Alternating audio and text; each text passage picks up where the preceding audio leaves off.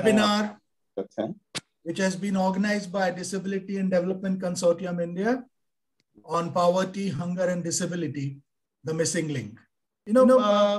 Many years ago, I used to use a quote from Dr. Dreze whenever talking about disability and poverty.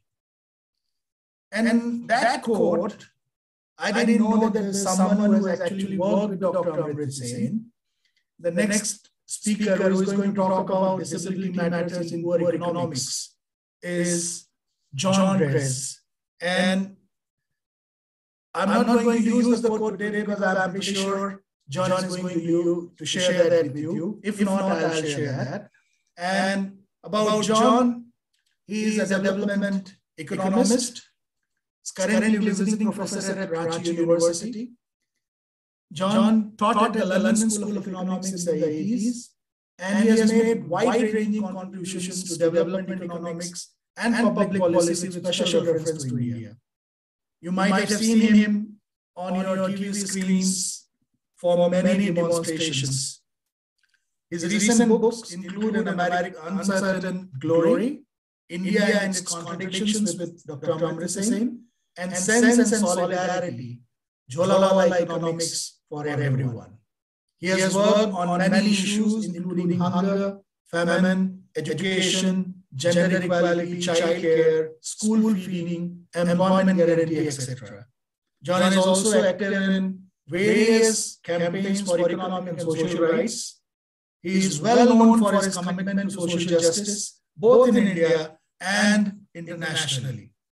He is someone who is known for his simplicity and the way of life he has chosen. He has not been keeping well. He has just come out of COVID, yet he is here for us to talk to us. Over to you, John. Thank you very much, and thank you everyone for inviting me to be with you today. I'm actually fine. I have occasional connectivity problems, so if I'm disconnected, I will be able to reconnect quite quickly. I was actually initially a little reluctant to speak today because I'm not particularly knowledgeable on disability issues. But in the end, I'm glad that I accepted because it forced me to think a little more about the link between poverty and disability. And this opened my eyes to the fact that disability is a gaping hole in the economic literature on poverty and by extension in economic policy. The title I have given for this short talk is Disability Matters in Poor Economics. As many of you would guess, the term poor economics is borrowed from the title of a famous book by Abhijit Banerjee and Esther Duflo.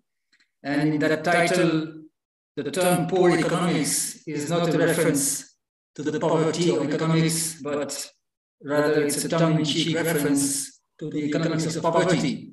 And that is the sense in which I will use the term today also. But as it happens, there is a sense in which disability issues draw our attention to the poverty of economics itself.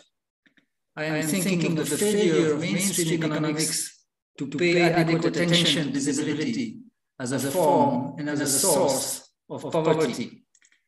You can see that failure, in fact, in that very book itself that I mentioned, Poor Economics, which does not mention disability anywhere in the book of 300 pages of poverty, or for that matter, in Martin Ravaillane's authoritative book called The Economics of Poverty, 400 pages, again, no mention of poverty. I'm not pointing fingers at particular authors. I'm just illustrating the fact that disability is virtually invisible in the economic literature on poverty. Now, surprising as it may seem, poverty is not a very well-defined concept in economics. It's really like the proverbial elephant, very easy to recognize, but very easy to recognize, but difficult to define. in the standard approach, poverty is simply seen as a lack of purchasing power, or if you like, a lack of money. Poor people are people who don't have enough money. In that approach, typically we set the poverty line in terms of per capita income or per capita expenditure, like so many rupees per month or so many dollars per day. And then anyone below that poverty line is considered poor.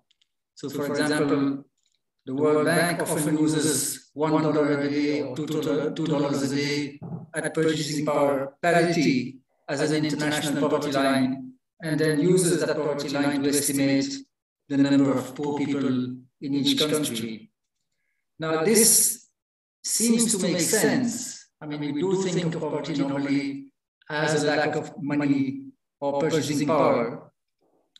But the problem with this approach is that it makes no allowance for the fact that different people have different needs, live in different environments, in different circumstances, and therefore the same amount of money may mean different things to different people.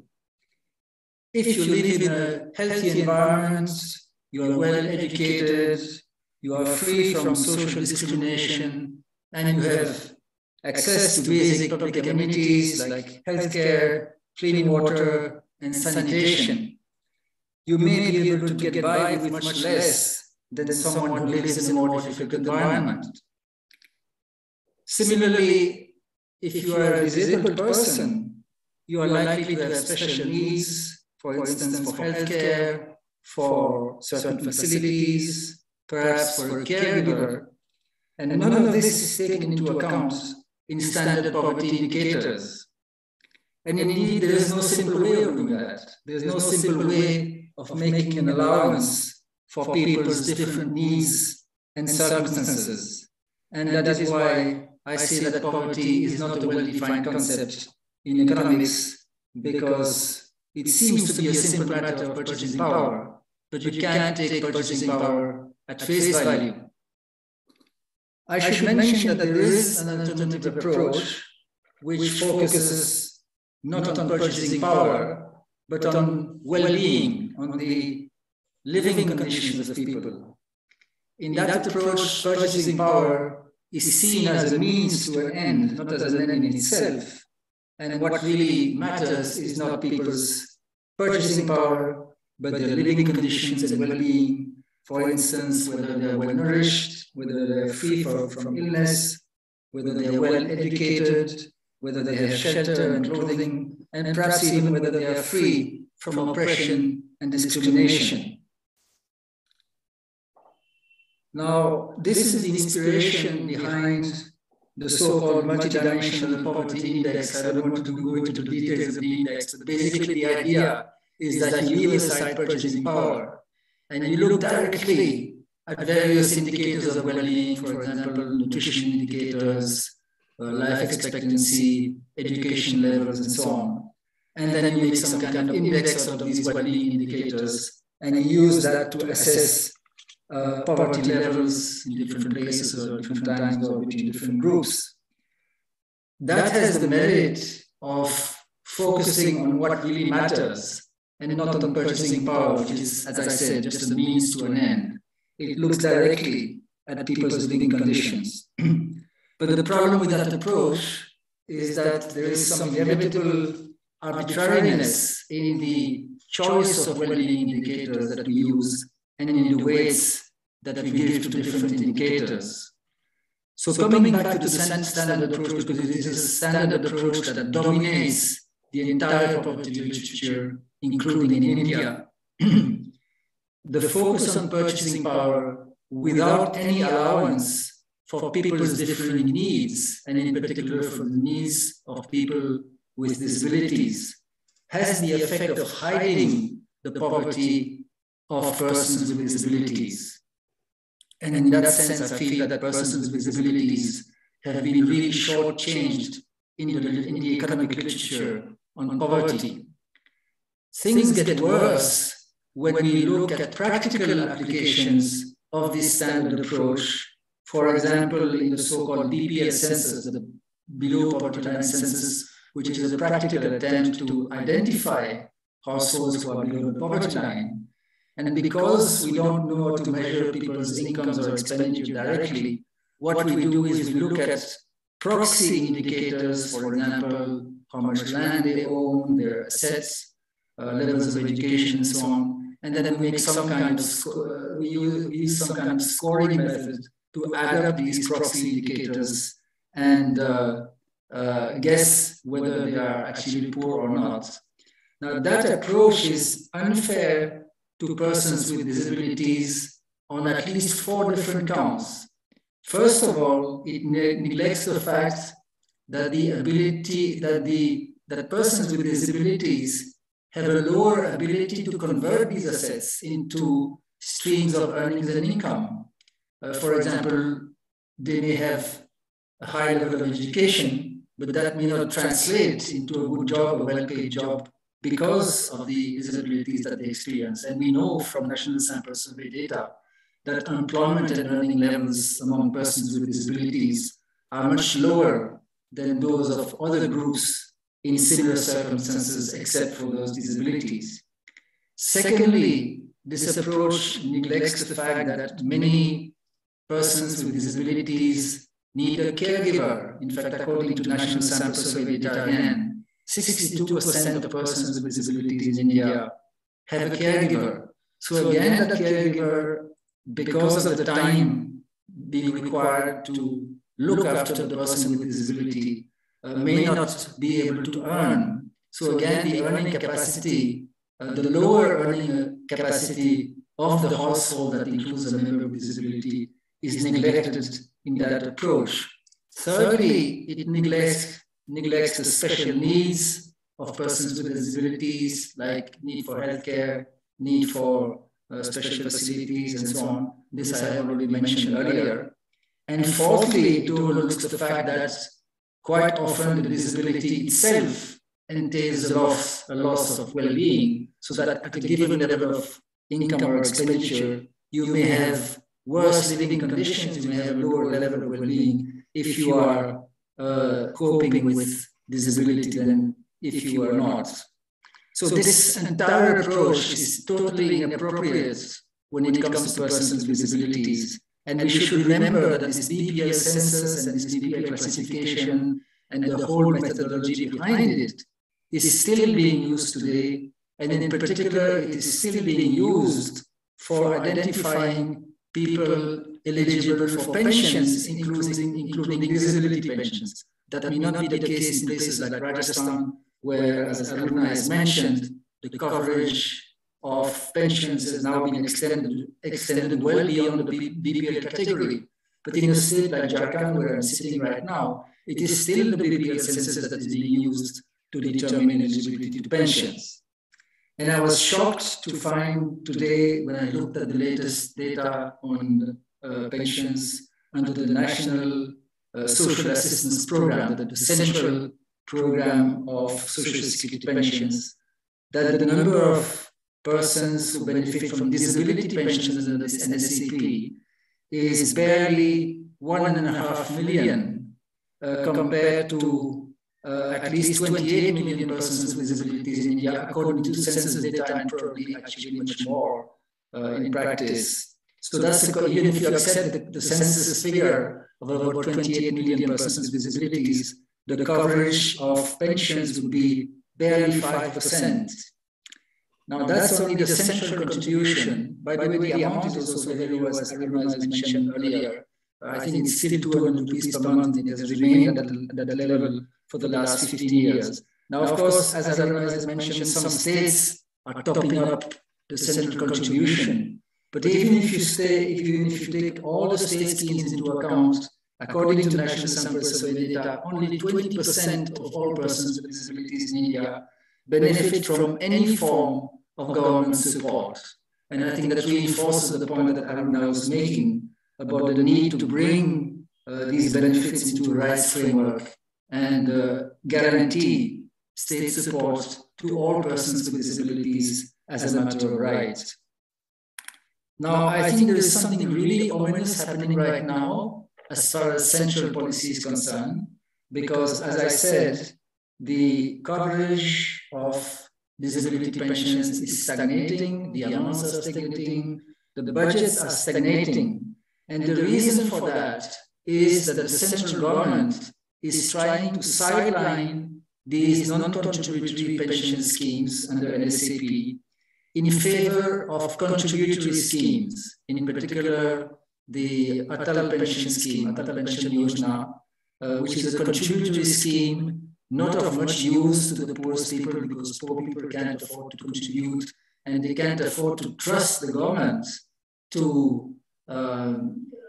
pay their pension 20 or 30 years down the line after they have contributed for all these years. Moreover, this Atal Pension Yojana is an old age scheme, an old age pension scheme. There is no provision under that for disability pensions. So basically, the central government is trying to phase out disability pensions by moving towards this contributory scheme, which have no provisions for persons with disabilities. I think it's quite important to be aware of this abdication or impending abdication of responsibility on the part of the central government and recognize the danger it presents for all persons with disabilities. I'll end here. Thank you once again for inviting me, and I look forward to the discussions. Thank you very much, John. Thank you very much for... I don't know if I mentioned what you said, but you can say it if I didn't. Now, interestingly,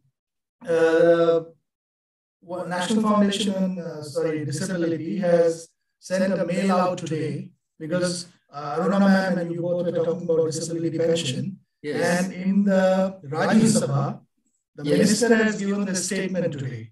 Right. You know, the disability pension starting at 100 rupees, minimum is 100 rupees in Mizoram. The highest is being paid at the moment in Andhra Pradesh, 3,000 rupees. In Pondicherry, between 2,000 to 3,800. And so that's the range. But all other places is 500, 300, 700, 1,200, like that. So, but the central contribution is only 200 rupees. So most of this money is coming from the states. So yes. I was drawing attention to the application of the center. At the state level, there's more action, but I think it's important to insist also on the responsibility of the central government. Absolutely. Thank you very much.